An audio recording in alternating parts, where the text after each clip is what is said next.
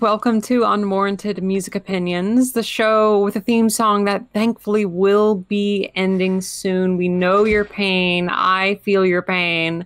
It won't be this way forever. Just a few more episodes. I'm June Lindberg here with Brian Courtney. Hello. And Chaz Jenkins. Look, the poor schmucks on Fiverr worked really hard to make that for me. Stop shitting on it. And today's episode is themed. It's music from movie soundtracks taken out of context from the original screening and just put completely into musical form. So we have a pretty interesting little lineup today, and I think we're getting things off with mine, aren't we? Yes. Perhaps. Yes. Alrighty. June, you get a minimum of 3 yawns. If I have to cut out more than that, I'm replacing you. Finally. So I chose the 1965 recording for A Charlie Brown Christmas. Awful pick. By the Vince Guaraldi Trio. How is this an awful pick? I just Stop have so your much lying. problem with this. Great album, but... Why? Why do you have a problem with this? First off, it's technically a television special, so you've already failed the theme. Shut the fuck up. You've already failed the theme. I watched this on... It says on the album cover. It says television special. Childhood. It says television special on the fucking album cover. You failed No, the it theme. doesn't. It says A Charlie Brown Christmas featuring the famous Peanut characters, original soundtrack, Vince Guaraldi. There's nothing that says television on it. I'm about to bonk Goddamn you so lunatic. fucking hard. Give me a second. I don't care what you think. I've watched it as a movie ever since I was like 2 years old, and that's what it goddamn is. But anyways, Charlie Brown Christmas is a classic. A lot of people grew up with it. It's one of the few Christmas movies that still is enjoyable to watch as an adult. And one of the biggest reasons is Vince Guaraldi's wonderful, cool jazz, mostly piano-led music. He's got a very kind of bluesy, a little bit playful, but also melancholic style. And while a lot of the songs here are traditional Christmas music that was written maybe in the past few decades before this was released, there's a lot of improvisation. There are a lot of little licks that he throws in that are entirely his own, not to mention the songs here that were also entirely his own, like the completely legendary Linus and Lucy, which is one of the probably most legendary piano jazz which has songs just become that have ever been conceived. It's just become the Peanuts theme at this point. Like, that song is the Peanuts theme. And you ask anybody and they'll say that shit's the Peanuts theme. Like, it's just canon now. So for me, the best thing about this album is Vince's piano playing. It adds so much personality and versatility to this collection of songs. And it's also his arrangements. While this album does have some classic Christmas songs, even going back to, the time of Beethoven, about half or so of the tracks here are his own arrangements, his own compositions, including some of the most memorable tracks from here: Linus and Lucy, Christmas Time, Skating, that wonderful, just with the trilling higher notes on the piano. For me, this is just a wonderful, wonderful piano jazz album. Despite it being so calm and quiet, there's so much life and just energy to this that I love. But yeah, enough about me. What do you all think of A Charlie Brown Christmas? Well, first off, on Spotify, the album cover says the original soundtrack recording of the CBS television special. So fuck off with all that. Second, sounds pretty great. I mean, classic shit. Classic G shit right here. You can never go wrong. I mean, Charlie Brown Christmas is one of the greatest Christmas films ever made. Now, the soundtrack, this is my first time just listening to the soundtrack. I'm just going to get this out of the way. This is a stigma that I kind of just hold against all 3 albums, regardless of how much I enjoy them or don't enjoy them. It's hard for me to not have the visual elements. There's something about with video game soundtracks that was a little easier about that, even though I made that point with a few of the picks, like even including mine, where I'm just going to play the game. I'm not going to listen to the soundtrack. I'm just going to play the game. And that's just kind of how I feel about all three of these picks, because I've seen and love all three of the movies involved with these picks. So just kind of keep that in mind with my scoring and critiques. So Charlie Brown Christmas, super relaxing. I mean, the first note of the first song, and it's just like bliss, absolute bliss. It just hits different, you know? It's one of those albums, like when Christmas time is here, the instrumental kicks in. It's like, oh man, it's like chamomile punch, you know what I mean? It just fucking knocks your ass out. Beautiful live production. That's what struck me the first, was like how the drums sound so live, and the bass backing behind the piano, which takes the center stage. I mean, the piano playing here is amazing, but all the instruments sound great. At first I was a little turned off by the bass just being directly behind my right ear, but it grew on me the more listens I had. So just something about it, like, really, I don't know, everything just feels like I'm just sitting between all instruments, and they're kind of like pointed in like this trifecta, the drum, bass, and piano, and I'm just sitting in between it all.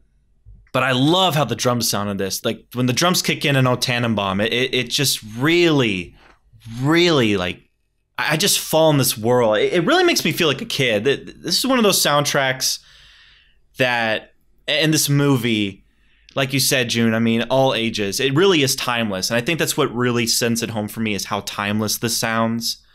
I do have some issues with it, but I'll get to those in a minute. The kid choir gives it so much character. I love just how off-key they sound sometimes. And like just the cheap organ on Hark the Herald Angels Sing. And I mean, that scene in the film is one of the best Christmas movie scenes ever. It's such a wonderful, wonderful film. And the jazz element, the cool jazz elements. He said it. Oh my God. Debunked. Suck a dick, bitch. Continue. My problems with it, I love this thing a lot. And a part of it's nostalgia. Part of it's just appreciation for the music. It's not, like, I know you're a score, June, because you've already, like, listened to this a bunch. It's not quite there for me yet, because this is still a Christmas. So it's always going to be like pigeonholed for me, where I'm never going to listen to this except during Christmas time. I mean, that's just a fact. And it doesn't help that a majority of the songs on here, while beautifully arranged and amazingly played, are still Christmas songs. And I am one of those sticklers that just will not listen to Christmas music unless it's like November, December, you know, range. Outside of that, but I will say, even in the middle of January, Christmas is well and done with. The first time I listened to this, I kind of fell back and was like, shit. Like I just took a hit of a joint or something. I was like, fuck. You know what I mean? The Fur Elise track just feels awkward. I know why it's there, because of Schroeder. You know, the scene where he's playing for Lucy. And that's the classic scene about the Beethoven on the bubblegum card gag. In the album, it just feels weird and out of place because it has nothing to do with what the other songs are doing. However, it does transition amazingly into the closer, the Christmas song. I like how that transitions into that. I mean, best songs by far are Linus and Lucy, the 1-2 punch of Christmas Time Is Here instrumental, and the kids. Hark the Herald Angels Sing is a great moment. And of the Christmas songs, I love My Little Drum. The thing is, like, I just remember all the scenes that these songs are associated with. And that's my thing with, maybe not so much with Brian's, and I'll get into that in a minute, but with my album You've seen The Thing, right? Not to derail, but you've seen all these movies. I've seen all right? three films and love all three films that we are going to talk about, which is why I was really excited about this theme. But I remember each scene that these songs are, so I'm just kind of torn there. Like, I need that visual element as well. But I don't know. What do you think, Brian? I like it. It's really pleasant on the ears, produced nicely. I think I agree with June. I agree with June in that the piano phrases are my favorite part in the piano playing. I don't necessarily see any of the melancholy in it personally. I think it's just very relaxed, you know? Mm-hmm. Not like easy listening so I think much, that's but because just kind of, I think that's because Christmas Time Is Here, that piano has kind of become synopsis for like just being a sad song. It's kind of a meme now where if something sad happens, you're going to hear da, da, da, da, da. I think that's just... I think that the melancholy might come from the movie, which is very... Have you seen the movie, Brian? No, this is the only movie that we were talking about today I hadn't seen. You've never seen a Charlie Brown Christmas? Really? It's a very quiet and kind of subdued Christmas movie. I mean, there's a lot of scenes where Charlie's just chilling in the snow and this music's playing and he's just kind of thinking, you know, that's a lot of the film. I mean, it really... Yeah, definitely a thinking movie. Instead, it's kind of like a midlife crisis Christmas movie, even though Charlie Brown is a kid in it, apparently. Even though all of the characters in Peanuts are gonna speak like they're adults when they're kids. That's just how it works. It's part of the charm, yeah. But yeah, like the movie is very quiet and subdued, and while it's funny, it's not like there's not really slapstick or anything like that. It's very witty, and I think the soundtrack reflects that really well. You might not get the sadness inherent in it unless you've seen the movie. For me, that comes through because I've seen it many times. My mom makes us watch it every year. So yeah, that's where I get that from. I don't like the background vocals on My Little Drums. That's my one hang-up, I guess, or the one part I dislike. Really? That shit's awesome. Wasn't really into it. Wow. Nah, I didn't like it too much. Just kind of got annoying. I didn't like them the first time, and I just didn't like them any time after either. And Linus and Lucy, like you all said, is like straight up classic shit. It's probably the best piano playing on here. Like my favorite song by a mile. And then I like the Christmas Time Is Here vocal cut. More than the instrumental one, but both are really good. I wasn't crazy about Hark the Herald Angels Sings like you all were. Well, really. See, the problem is you don't have the visual. You haven't seen the movie, but that's like one of the most emotional parts of the film. Well, yeah, because some of the associations with like parts in the movie, and we'll get into this with the other ones, did enhance tracks for me, certain tracks for me on the other stuff. I guess that's really it. I liked For Release. I liked Christmas Song. I liked the Greensleeves, like kind of bonus track, I guess it is. Did you get Greensleeves at the end of your? No, I made sure to not listen to that. I just listened to the official release. It's short enough, you know what I mean? I wasn't doing any harm by listening to it, so I gave it a go. It's pretty good. Great little piano jazz album. Piano is one of my favorite instruments in music in general. I love the way a good little rhythmic piano can add so much to like some of my favorite Bob Dylan tracks, or like when we listen to The Innocence Mission, the piano part in Snow is like gorgeous. So I don't know. I mean, I really like this thing quite a bit. It's just that not seeing the movie. We were just past the season, but it's still cold outside. Might as well be Christmas. Yeah. Yeah, I liked it all right. June, would you agree that... Have any closing thoughts? Would you agree, June, that O Tannenbaum is the best of the Christmas cuts on here? I think that one is just hits so hard. I think it is. It is. I would go Christmas Time Is Here vocal. Well, that's an original. That's Vince's original. I'm talking about the covers. I would go with that. The song has... Oh, covers? Yeah, probably Tannenbaum. I mean, that shit, when he goes, when it like picks up when the drums kick in, I mean, that shit is like, I see the movie immediately. Like, I'm just put into that world where Linus and... It's such a good tone setter for the album. You know what I mean? When you're listening to it in this context. What Child Is This? I like My Little Drum. I think the vocals on that add so much to that track. Gives it a lot of character. What Child Is This is like pretty good. I mean, I like that song a lot. Yeah. What Child Is This? Skating is probably like the least interesting of Skating is wonderful. I mean, I love them all. I mean, this is a classic thing. But because Christmas Is Coming is great. I love Hark the Herald Angels Sing. I don't know. But obviously, like the Peanuts classic shit here is like the best of the bunch. I mean, from Linus and Lucy. You gotta hit that T, man. You gotta hit the T in that word a little harder. I'm sorry. The Peanuts. Yeah, there we go. Linus coming and Lucy, out a little too quick is all. To Christmas Time Is Here is like the best. Is like and it's obviously the climax of the album. It's like right in the middle. It's the best part. I feel like we'll have more meat in the other discussions. This is why I wanted to start with this one. It's just classic G shit. Strong 8. I mean, I don't have that. It's not at that height status for me because it's still Christmassy. I still like to keep it to just that season. We're past that. But I mean, the playing here is great. The production is great. The emotion behind it and what it stands for and the movie behind it are all wonderful. I mean, you can never go wrong. I mean, it's one of the greats for a reason. I Really, really, really love this thing. I could even listen to it outside of Christmas just because I think that the jazz improvisation here on display is fantastic. Just the arrangements, the piano playing, the warm, sort of bittersweet phrasings that Vince uses are fantastic. But of course, as Chaz said, it's not like I'm going to throw this on in midsummer. It's unless you're feeling existential. That's crazy that you say midsummer because I almost picked the midsummer soundtrack for this. Unless you're feeling existential and you just put on Christmas Time Is Here instrumental, I don't think you're ever going to be listening to this in the midsummer. I honestly rank this among some of my favorite jazz records of all time. I'm going with like a light to maybe decent 9 on A Charlie Brown Christmas. I go with like a decent 7. I thought it was really good. The album I picked was the OST for the 1982 sci-fi horror flick The Thing. So I want to give this movie a little background because obviously no one has ever heard of it on the internet. And let me pull up the wiki. Hold on, I wasn't ready. Pull up this Wikipedia page. So I said it's John Carpenter and Ennio Morricone, which might be He's Italian, so it's probably Morricone. Morricone. Okay. Morricone. Ennio Morricone. This is racist now. You can't do that. No, Okay, that's probably how they pronounce it. Ravioli. All right.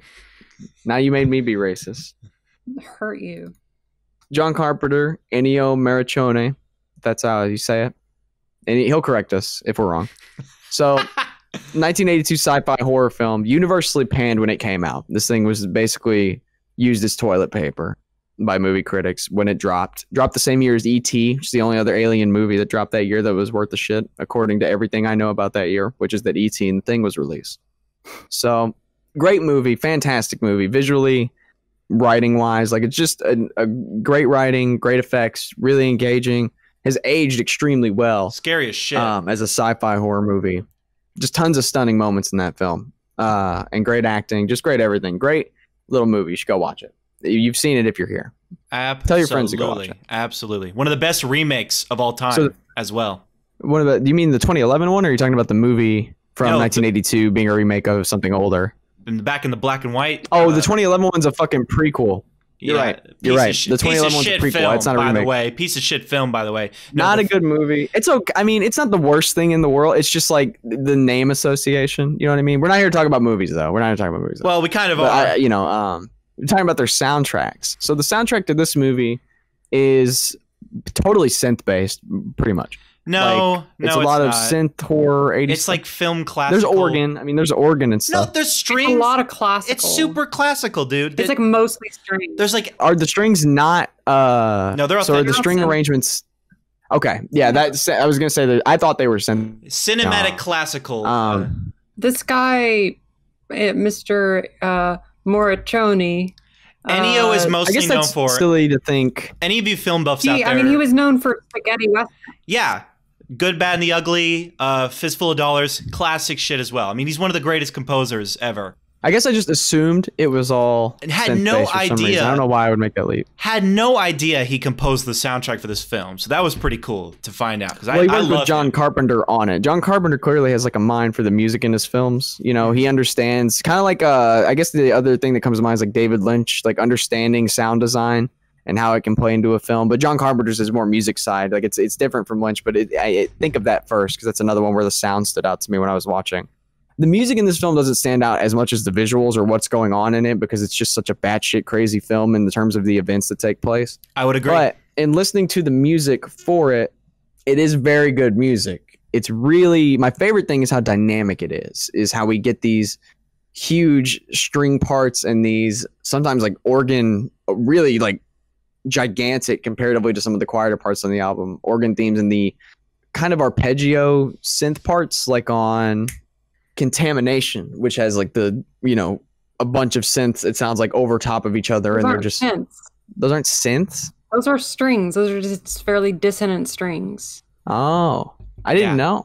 I was wrong about the sounds. You're wrong about these sounds. It's got dissonant strings, as it turns out. Yeah. I'm being told. The first thing that I thought of when I heard that track Contamination, I heard that and I was like, So that's where that X-Files music stuff happens. So every time in the X-Files when something creepy shows up, it's gonna be that like, get your Yeah. hair sticking up, goosebumps, that Yeah. like really weird, and That track you really can't replicate it with your voice, but that track got me scared too. Like that track scared me. Bestiality scared me too. That fucked me. I was when that bass like it reminded me of Primus. It's like ball. I was like, what the fuck is coming? Really, that me? one to me is more like the only scary one is Contamination. I think that one is like, what the hell is going on? And I mean, Sterilization is a kind of scary as well, but not in the same way. Not in the same way. That's the weakest track for me. I think like that one? Yeah. As far as I think this album is more ominous. It's suspenseful. I think it's the most suspenseful thing we've ever listened to. Very suspenseful. Yeah. And what I think that why it's able to have that suspense is perfectly shown in Humanity Part 1 and Part 2, where those songs are mostly just kind of oscillating between two chords. It's like a da-na. But they both have kind of they both have like breakout moments in them as well, though. Exactly. That's what the suspense comes from, because you're just waiting for something to happen. You're like, what is this building to? And it slowly builds, and they slowly change and just become more eerie and strange over the course of their about 7-minute run times.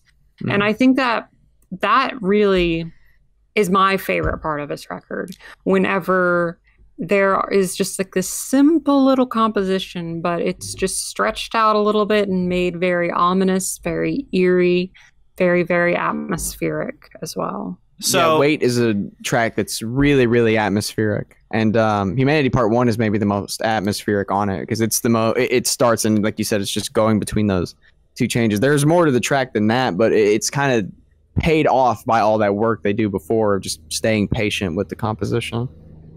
So I've got a few things to say about this, but first I want to give my thoughts. Love the film. One of my favorite like horror films. I mean, like, great acting, as Brian said, great writing, great, like, some of the best effects you'll ever see. It's a fucking terrifying and balls-to-the-walls film. One of Kurt Russell's best as well. He's amazing in it. So now that I know that Ennio composed this, that's some G shit, too, because he's one of my favorite composers in film. I mean, like, Fistful of Dollars, Good, Bad, and the Ugly, classic stuff. We might do that if we do this theme again, because that's some of my favorite. So the soundtrack on its own. Film score, cinematic, classical, a lot of the strings, obviously. Reminds me of like old films from the like 1950s Universal, where the strings are very dissonant and creepy, which makes sense because this is a remake of the 1951 original The Thing. But I think this is superior in every way, personally. It's one of the best remakes ever, as I mentioned before. I didn't catch that quite, Chaz, that like the fact that it's the remake of the original 50s horror movie means that the soundtrack might be a little more inspired by that classical 50s horror rather than what was really big in the 80s at this point, which was the horror synth. However, there is still some horror synth element because, again, that's just part of and that's what just John Carpenter is known for. He's one of the originators of that genre with the Halloween theme, as Brian already mentioned. So let me get out of the way what I love about this, because I do have some major critiques of this album, even though I do like it. The best parts are when the music truly is spine tingling. Like when the music just goes beyond just kind of being creepy to truly like Contamination, Bestiality, Humanity Part 2, some of the best tracks on here, because it just goes beyond the music. Like, I don't need the visual elements. My brain is doing that for me, or I'm just creeped out wondering what's going to pop up behind me and attack me. The more classical moments are kind of okay. Like, they put me in the mood, but they don't really stand out to me. Like Solitude or Wait. I'm not a big fan of Wait. My least favorite track, unfortunately, is Sterilization. The horror synth elements is very hit or miss here. When you have moments like Eternity or Humanity Part 2, I mean, good God, the horror synth utilization is amazing. Like the ba-da-da, like that comes in on Eternity. I mean, that like beacon kind of that runs through the whole track. Eternity is one of my favorite tracks here for the reasons you're saying. It's so intense. Amazing. And then Humanity Part 2, when it builds to that huge crescendo moment. Like that one has like Humanity Part 2 is like the thesis statement for the record. I feel like it has all this build. And I love, man, when that fucking synth just plays it fades out and the right channel just has this super great bass note in it. And then it just explodes. I mean, it's like an actually amazing piece of music on its own. Like huge highlight on this thing. Because the film is all about suspense, as it's a hugely suspenseful film, but it's all about paranoia.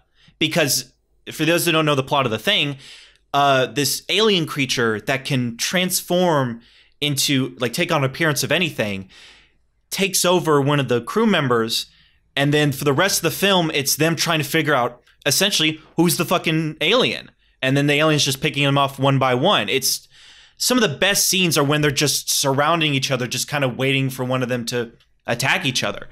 I mean, the most iconic scene for the film is when they're testing each other's blood, because that's how they figure out who they're going to figure out who the alien is. That's one of the most iconic scenes from the film. So this music is all about that. However, my reason why I don't like Sterilization and some of the other tracks, like I said, some of them don't quite elevate for me. It's not like how Killer Klowns or Charlie Brown, where even without the visual element, I'm still put into the world. Here, it does get a little generic at times. And for me, the horror synth, like I said, feels hit or miss, because on one hand, where it's utilized perfectly, Humanity Part 2 or Eternity, it's utilized kind of wrong or kind of gimmicky in Sterilization. To me, that track is too synthy. Like, the whole track is synthy. And to me, that feels like Ennio got his hands on a keyboard for the first time and just wants to go nuts with it. It really kind of takes me out of the atmosphere, especially since this is the second to last track. It's a little disappointing. But Despair's a great closer. Love that final note that hits. I mean, it's still such That's the one song I recognize. Like, that's the end scene of the movie, where it pans out and it's showing everything. Yeah, right, it pans out and it's showing everything at the end of the movie, and as it was playing, I was like, I remember this. Like, I remember credits rolling over this. Like, and it's such a great track as well, and it really embodies its title too, with the huge like, kind of. What do you guys think? I mean, despair sounding synths. What do you guys think about my critiques? Like, I think I would mostly concur with what you're saying. Yeah, like I would say I mostly agree with what you're saying here. As a 45-ish minute album, I do think that it slogs just a bit. We could have used just a little something else, but of course this is a movie soundtrack, and judging it as an album is a very difficult thing to do. And what we've tried to do with with the video game soundtrack episode and the movie soundtrack episode is just to see if they work. Sometimes they do. Separate like albums. The Charlie Brown music is elevated beyond just the movie. I feel like, but no one's pointing to the Thane soundtrack as like, oh, that's the one you got to hear. Watch the fucking movie. Like, I feel like this is one of those soundtracks that serves its purpose as a soundtrack. It reminds me a lot of my feelings about this soundtrack are exactly my feelings about the Last of Us soundtrack, where on its own it's like and doesn't really like stick out to me that much, but in the game, it elevates, does what a soundtrack's supposed to do. This one, it's similar. Like, I'm never gonna pick any of these tracks out on their own. However, what elevates it just a little bit for me is the moments like Contamination or Bestiality or Eternity or Humanity Part 2, where like it's like, whoa, now this is some like legitimately scary music, like that's got me on my toes and like kind of peeking around the corners, seeing if there's anything hiding in the shadows. I mean, it's great stuff. But I feel like I wouldn't call it an album of highlights, because I think it is consistent enough, but I feel like just some of it just like, I feel like it slogs a little bit. Some of the tracks just don't quite pop out at me as some others do, and it just makes me want to watch the film. Like, all three of these films, I'm not going to listen to the soundtrack. I'm just going to watch the movie, because I love all three of these films very much. I would agree with you, honestly, and I don't have much more to add beyond the fact that this is a really well-made and suspenseful collection of tracks. I do really enjoy the melding of the horror synths and the classical string arrangements. Here, I don't think it's something that you hear all that often outside of film soundtracks. This being probably one of the earliest, well, I don't know if it was one of the earliest movies to do it. Probably people were doing it in the 70s, but probably one of the most notable statements in that vein as far as music goes. I think as an album listen, it slogs a little, the pacing's a little off. As a soundtrack, and with some individual tracks here, like Humanity Parts 1 and 2, specifically those two tracks, honestly, it's really just a great selection of music, in my opinion. What about you, Brian? I think this made me appreciate the music more in the movie. Just taking it as a separate piece, because the movie is one of those movies that's like just constructed so well in every aspect, but to take the music separately, which is maybe the aspect I cared about the least, and to appreciate on its own was a really cool experience. Even like, you know, it's not as an album listening experience. It's not designed for that. This is literally release the tracks. I like the way they ordered them. If this was not the order they were used in the soundtrack, maybe it just worked out, but you know, it's not in, you know, it's released like this because people want memorabilia for it, or maybe they like the music in it and we're like, oh, I'll own that. You know, I would own this on vinyl for sure. Like if I had, like, you know, if this were like a new movie or something I thought was awesome, I would get it. Well, what's crazy to me is that this is one of the examples that I was talking about earlier in the Charlie Brown one, where I never really thought about the music in this. I was just so enraptured by the visual element.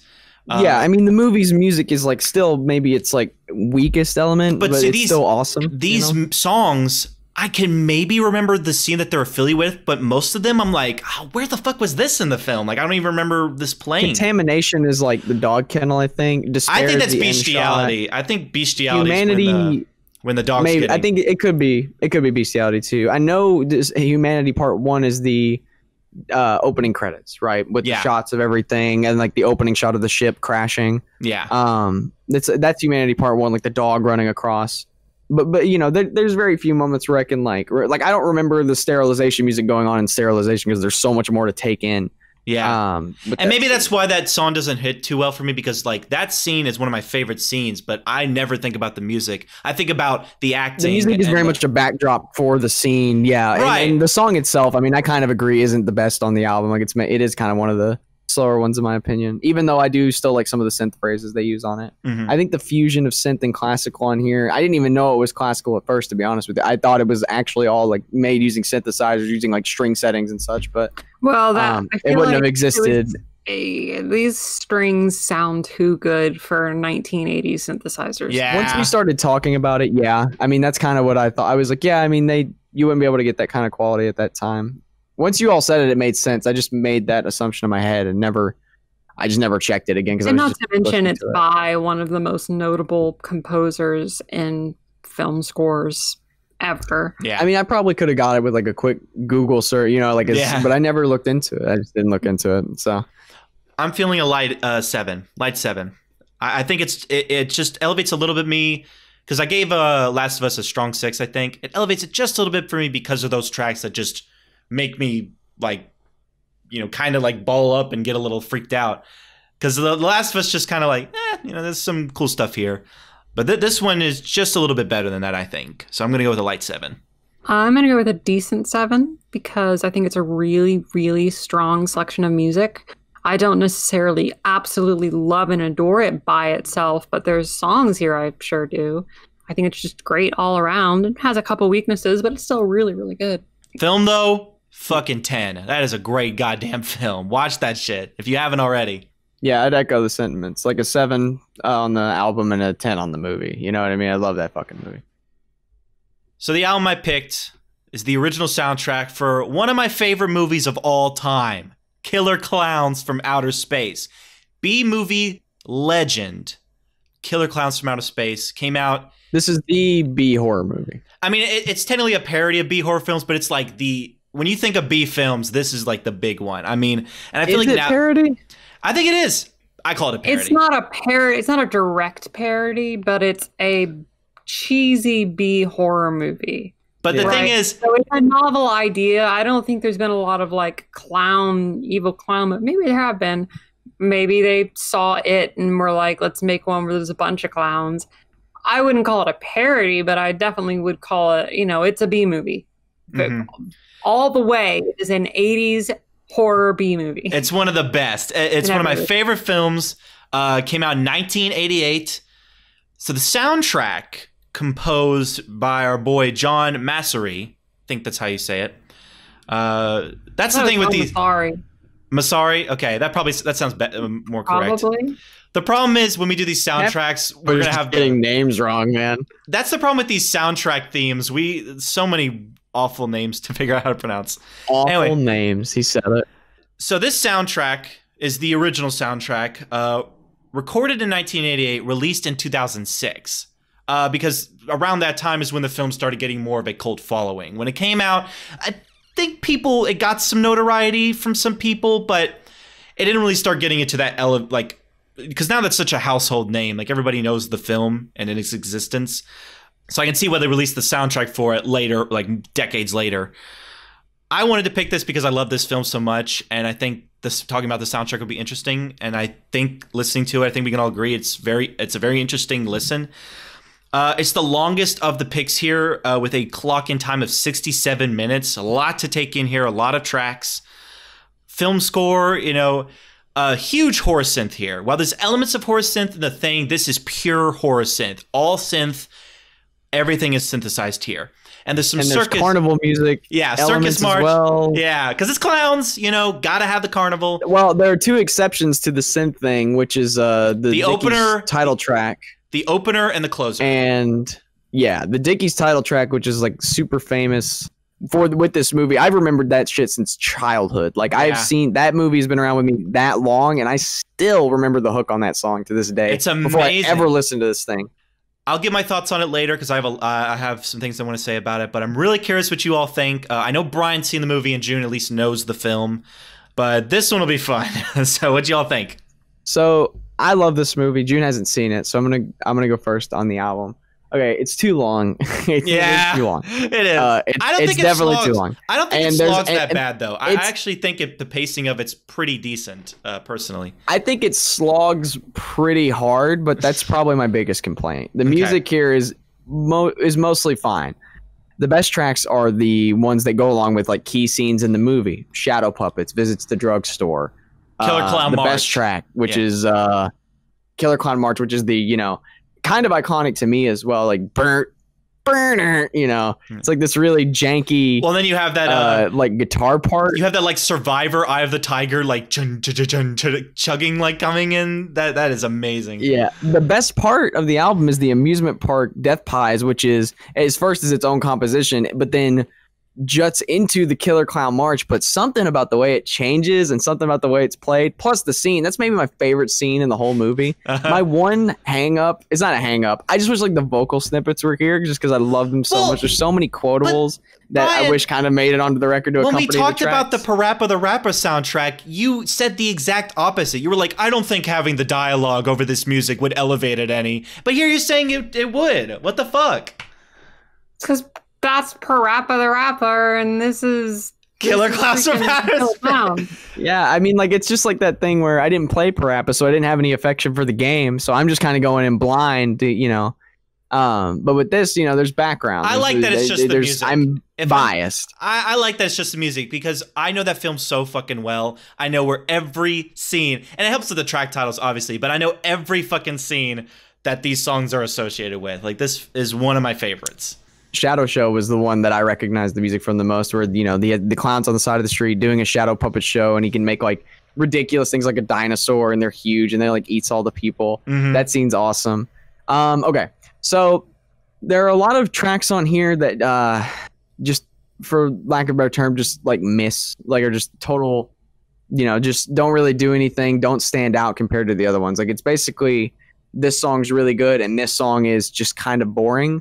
Top of the World and Muscle Clown Car, whole segment of the album. I think the problem is that really weak. It's very samey. I think the compositions, though, that are great. I really like the compositions. I think the instrumentation just stutters a bit, but there are some moments where like it truly sounds like 90s video gamey. Like, there's one synth part in one of the tracks that dead ass sounds like Super Mario 64, the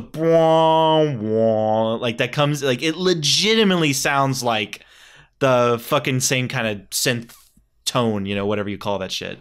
But I get what you're saying. There are just tons of tracks that don't, like, kind of don't matter. Like, I don't know how else to say it. Like, Debbie's Been Caught, But Funhouse Part 1 and Part 2, which kind of sucks because those are pretty long songs compared to the rest of the record. I think Funhouse Part 2 is the longest song, and that one is like just nothing happening on it that keeps me interested. It sounds like just a bunch of parts arranged around scenes in the movie that doesn't translate at all to like being a track. The same goes for Mike and Debbie's Discovery, which is like the most, it jumps around the most on the album. You have this really nice kind of like space intro, like it sounds like kind of space themed in its tones. Kind of hard, it may be hard to explain that because we're just getting the sound, but it's kind of like robotic spaceship like button noises, I guess is how I would describe it. But then you get later on this like music that's them used for them sneaking around, and it's not as engaging. And by the time the track gets to the end of it, I'm done.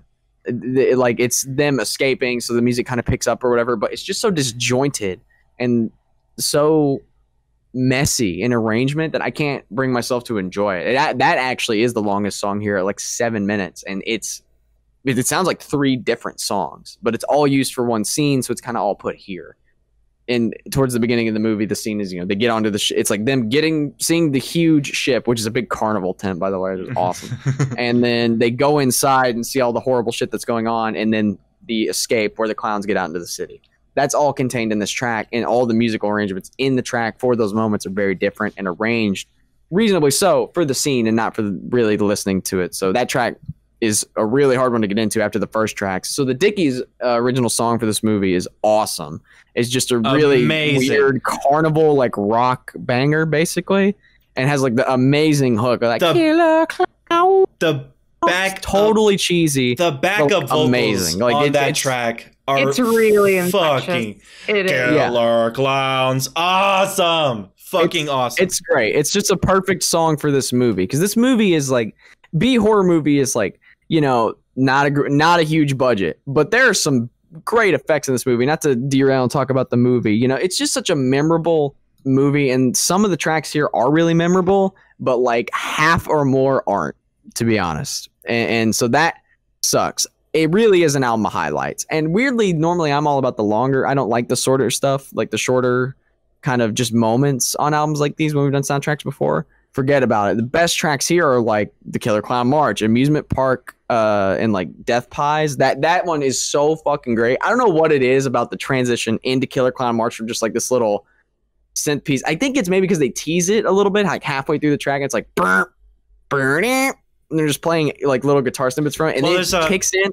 It actually goes so fucking hard. Well, like that. The it's best like moments. It's a little. I don't want to throw around the word transportative because we've used that a lot here, but like, I can see that scene happening. The end is weak too. The end of the album is so weak. I actually don't like the Escape from Clown Cathedral, Clownfrontation. But the track titles are really good. Is one thing I guess I should say. And Truck Escape and Clownzilla.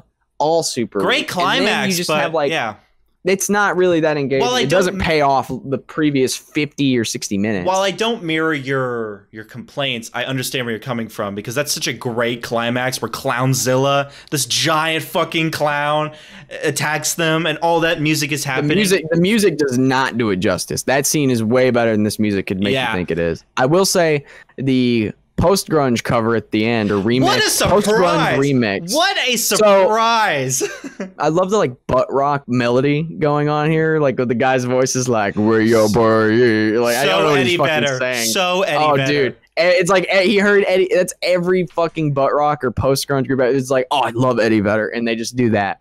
And like not realizing everything else that probably made it good. It's I love honestly one of the best. Take something and remove context, and just take the things that the first thing they see or hear that they like. Don't dig any deeper. Copy and paste it. I bet they own the same shirt 10 times. That's that kind of person who wrote this song or sung for it. Maybe they knew though, because it's kind of awesome too. Though this is maybe the best post-grunge song I've ever heard. Yeah. So me, June, and Brian had a bit of a spat in Discord about this track. On Rate Your Music, it says recorded in 1998. Now, I had a bit of an existential crisis because, like, well, hold on. When did grunge start picking up? So then I, like, did some research. Like, so the Melvins, like, so I was like, well, this was recorded.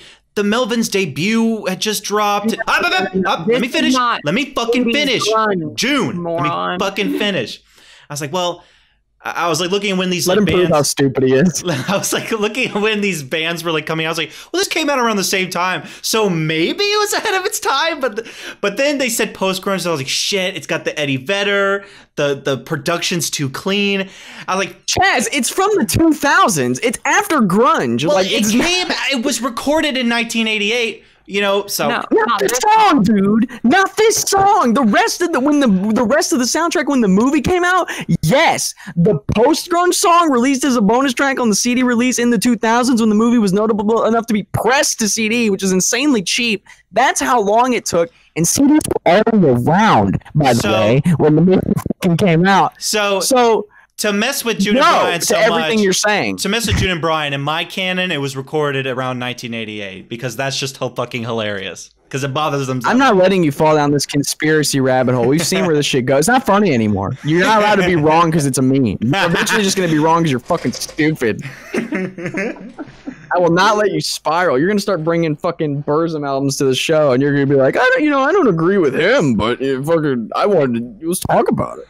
Let's talk about it. The Meat Man? I'm only bringing up his ideology. The Meat Man? You know, it's not that bad. We're not giving this shit airtime. I want you to censor his name or their name. I don't even know. I'm not even going to gender that person. Just fucking, there's no one. You were okay. I was with you at first, but now you're just rolling off on I don't even know what. June, Anyway. June, what do you think? I don't even know what you're saying anymore. I think I've lost the plot. I mostly agree with Brian, but I don't think I'm as harsh on it as he is. I don't really feel like there's ever any tracks that bore me to tears or anything like that. I mean, I do think that it's an hour long and that it slogs quite a bit and that it's not really formatted as a record. However, Shocking. this is very different than the Things soundtrack.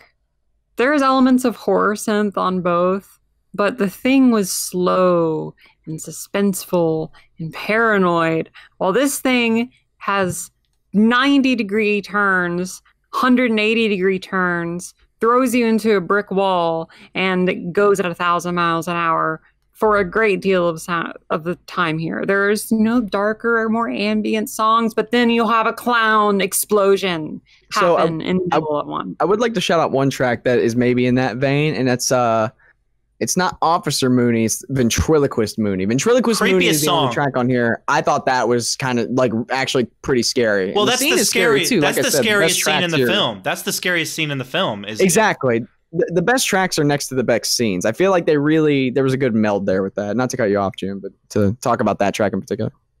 And I love the Death by Pies track. Hell I don't know what it's called. Amusement Park.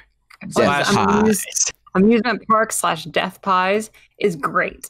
I think it's mostly a rendition of the Killer Clown March. It is, but it's done a little differently, and it's just so upbeat and insane. The Killer Clown March is great too, just in general. I really, really liked this. I didn't love it, but it was super fun. Am I going to come back to it? No, because it's an hour long. But will I come back to like the Dickies doing the theme song, the super cheesy 80s new wave horror theme? Sure, I will. I come back to maybe the post grunge. Yes. No. Absolutely. You didn't like? Did you not like the? Do you not like the closer? Perhaps. Of course I don't like the closer. It's okay to like some novelty track. It's okay to like some post grunge, June. There's some good post grunge out there, like any genre. Not that I've heard. Well, let's see. The best post grunge is probably Foo Fighters. Did not know they were post grunge. I would not associate them with like any like the shit that like Creed or. I think Foo Fighters are boring as shit. Yeah, because you're a bastard. Wow. Color and Shape is awesome. Color and Shape is amazing. We're not talking about Foo Fighters. I'm talking about Foo Fighters now because I love that band. Tom would agree with me. Oh, God. I don't think Tom would. I don't think Tom Hummer would agree with that. He might, though. He kind of was sus with the What Tyler thing. That's true. That's true. I would go with like I'm going to go with like a strong 6 to a strong 6. I'm just going to sit at a strong 6.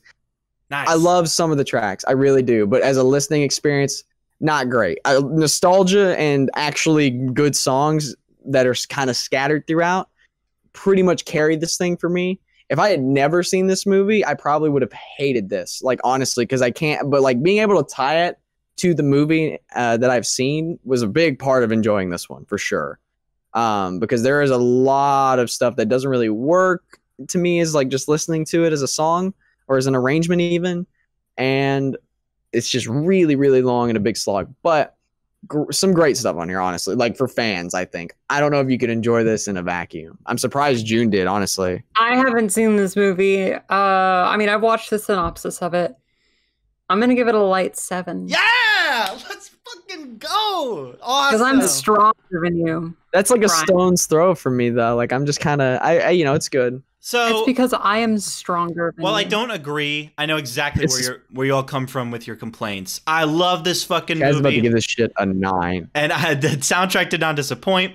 While I agree that some of the instrumentation is pretty samey, I do really like a lot of the compositions here. They keep me invested for this lengthy runtime, which is hard to do. It didn't slog for me at all, and maybe that's just because every song, oh, no, that scene, so then the scene's just running in my head, and then I'm on to the next track. It really didn't bug me that much, even though I do agree it is a lengthy listen. The production's great. I love how these synths sound. Like I said, some of it just gets really video gamey to the point where it's like, this is kind of ahead of its time. Like, honest to God, it's kind of amazing. Yes. Okay. Good thing, Chad. Yep. Sure, buddy. The opener and closer, bangers. Love that shit. So much. Genuinely some creepy Which one do you moments, prefer? too. The opener. Which one do you prefer? Of course, the Dude, opener. okay. Just making sure. I'm just making sure. There's generally some creepy moments, too, for such a silly film. I think some of the songs do get genuinely creepy. Like Ventriloquist Mooney was a perfect example that Brian mentioned. And overall, I just love this thing. But like Parappa the Rappa, video game or movie, I'm just going to go to the medium. I'm going to watch this fucking movie. I'm not going to listen to the soundtrack. However, I think it's better than their Parappa the Rappa soundtrack. So I'm going to go with a light 8. All right. Lightning round. Which clown are you? So me and my brother would roast each other all the time when I wear this, and he would always say, "I'm this one with the big ass forehead." That one. And I would always say, I would always say, "You're this one with this triple chin going on, motherfucker." That one is literally called Fatso. That clown is called Fatso. So which one is this one? I don't know. I'm trying to find it. So that one has like the. He's the shadow puppet one, and the clown car one. I think Fatso's shadow puppet, or is he in the drugstore? No. Like, I think he's the drugstore. Am I one of the female clowns that seduces the humans and yeah, with their tits just go. You're one of those. Where their tits just go. You're they're credited as female killer clowns. So there you go. There you go. They don't even get a name. Sexist pigs. I'm gonna be Bibbo because I don't know who he is, but that's fucking hilarious. No, Brian, you're the most famous clown, the one that like is associated with the film, but he's not on this fucking shirt because his shirt's enormous. The baby one, right? The baby clown. What's his the one name? that knocks his block off. That's you. Who is that? Shorty. You're Shorty. You're Shorty. I'll be Brian. Shorty. Yeah. He is iconic, isn't he? Look at him. Yeah. I'm trying to find the one. I was gonna say you were Spiky, Chaz, just because. Oh, is this one? I mean, this one? Yeah, he's a little bit ridiculous, but also kind of a Chad. Like, because it's like, man, he looks kind of. It's like having a mullet. It's like, why would you have a mullet? But that I respect you. Yeah. You know. So next time is our final episode before our big rankings. Our favorite season 2. Season 2. How long have we been doing this? 2 seasons. Thank you. So we're going to end this season before our ranking episode, which is like the main event of the whole show. We're going to keep it topical, too, with an album release last year. New albums. Technically albums from 2020. At this point, this is going to change where we're just going to do new releases. Doesn't, like, as long as they're in like a certain release timeline, that's new enough is when we're going to do them. So I have my pick, but I'm going to save it for last. So next week for the final episode, I was struggling. I was thinking about picking Chris Stapleton, the new Chris Stapleton, because contemporary country we haven't really talked about, and it's getting a lot of praise. I hadn't heard it, so I think it would have been cool to check out. I thought about using our new albums work as sequels, like that kind of loophole we have for clipping. But then I just realized I realized we hadn't talked about someone that I meant to get to on this season yet, and I don't really see this album is a bad place to start necessarily. I don't see it as completely different from what they were doing before. So even though it's not the one I would have loved to start with, I think it's time. It's just time. And I haven't heard it either, and I need to get to it. We're going to do Dorian Electra. Haven't heard it. We're going to do Dorian Electra's My Agenda. So I decided to pick a record that I have not heard yet, even though I've already put out like a top 30 of the year. There's still albums I haven't heard. I haven't been able to get to everything. And I looked up, and Manger on McNichols by Boldy James and Sterling Tolles. Looking at the genre tags here, we got jazz rap, we got conscious hip hop, we got experimental hip hop, chamber jazz. Yeah, so there was a lot of good hip hop this year that got released. This was one of them that was kind of. This was later in the year. This one really came along. Like there were a lot of YouTube talking heads, like Dead End Hip Hop, of course. Sean C. You know, everyone you see who you get on your recommendations if you're on music YouTube.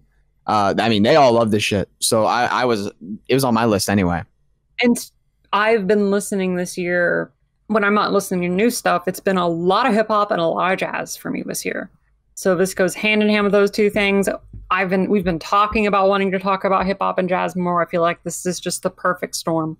So I'm really excited to hear it because it just kind of slipped through the cracks. I didn't get a chance to check it out. I barely recognized that it existed, but now that I'm looking at it, I'm really excited to give it a shot. Yeah.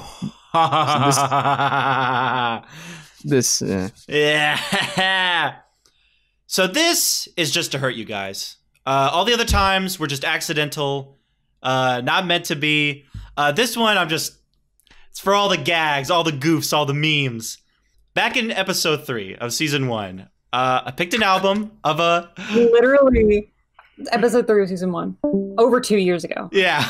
I picked a little album from this, bedroom pop, indie pop, twee pop group. Thought it would be fun. Thought June might get a kick out of it. Thought Brian might like some of it. Became one of the most dogged on, shit on, memed picks of the entire show. To this day, nothing has ever reached. It's still one of your worst picks. It's still worse than some of the bad stuff you picked this time. Which is hilarious. And, we never planned to do this show again. So here we come around. 2020. Our boy and girl duo, Diet Sig, released their second album. Hell yes. So we're going to do their second release, Do You Wonder About Me? Pretty much the same genre tags as the first one. I was like, I can't imagine it's any fucking different. I'm worried about this though, because the person that got me onto Diet Sig loved the first one, wasn't that hot on this one. So, which in the way the fate works, that means you guys will like this more, given how that, fate usually works like that. I have no predictions. I'm just gonna, because I've never heard this. I've even grown off of the debut a lot. Oh, whoa, word. Yeah. Oh, word? I've grown off of it. Damn, you must have heard it more or something, dude. Well, no, I saw them live, and I've got a story that I'm going to tell. June's heard this story. You told us that story. Yeah, but I've never said that story. Oh, I've never said it in an episode. I've never said it in an episode. So that I'll for the record. Yeah, I've never. They weren't malicious or anything. They weren't malicious to you or me. It's a different thing. So. No one got hurt. Who knows how this is going to go down? You guys might love it. You guys might hate it like everyone's expecting you to. Who fucking knows? I'm just excited. We might love it. It's a possibility. There's a chance. We might love it. The planets might align, I'm just excited to talk about this band again because that meme has just transcended the show of just the hate for Diet Sig. So who knows? But I feel like this is the perfect way to end this season, All right, Chaz, here's the deal. If mine and June's collective score does not add up to at least a 7. It has to be a 7 or higher. Okay. You can't ever pick them again. Okay. All right. Bet. Right here, right now. Ban this band. It has to be it has to be her score. Yeah, basically. Yeah. It has to be her score plus my score, and it has to equal 7. Okay. Now don't let that expectation go in. Open mind, like always. Oh, no. I'm going in with an open mind because I remember there were things I appreciated about the first record, even though I hated most of it. I'm really curious of how this is going to go with And the Brian, funny thing because is, I'm looking Brian, at this and I'm like, that was my first one I ever got from Brian was Diet Sick. Like, he fucking hates. To be fair, I'm pretty over the top. Like I don't quietly shit on things. Like I probably go too hard, I think you could say. Mm-hmm. But I don't care. That shit was miserable to fucking listen to. I'm So really you curious go how this is fuck going to yourself. go. I'm really curious how this is going to go, so we'll see. I'm worried because we've already listened to the better version of this with Beach Bunny. I straight up don't like the foreshadowing of like, yeah, my buddy who recommended me this didn't like the second one. Although that's such a bad sign. I know. Such a bad sign. But the way this show works means that you guys will like it because he liked the first one. You guys absolutely hated it. So the way that, chakra works or some shit like that. Who is this buddy? Who the fuck is this? It's Don't not say a buddy. Tilton or something. Like, no. No, it's a YouTuber I watch. It's a YouTuber I watch. Oh, okay. Shout out to Crash Thompson, the rock critic. Some of my picks came from him for the show. Were any of them good? Yeah, and he was a huge Weezer. What were his Diet picks? Sick What were was his- not.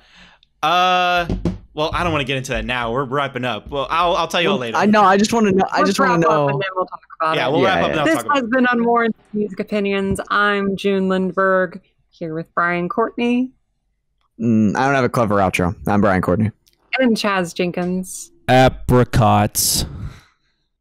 We'll be back next time. Apricots.